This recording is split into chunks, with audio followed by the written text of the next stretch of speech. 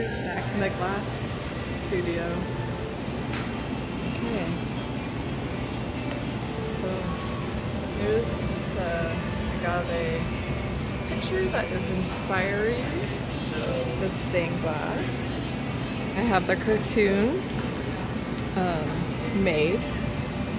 The teacher, which I think is a great suggestion, suggested dark, medium, light, medium, and light for all of those different areas throughout there.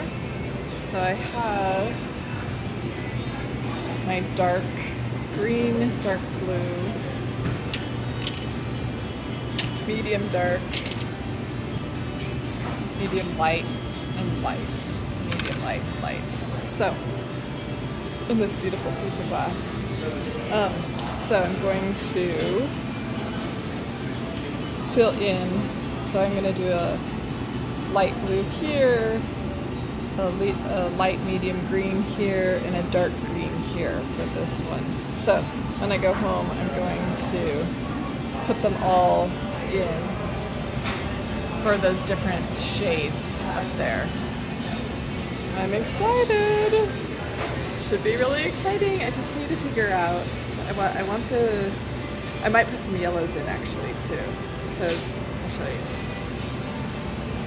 Because it almost seems like, I guess it's a light green, but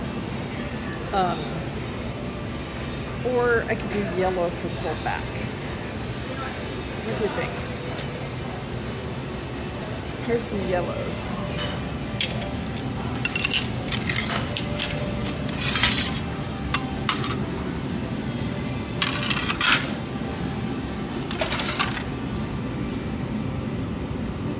Together.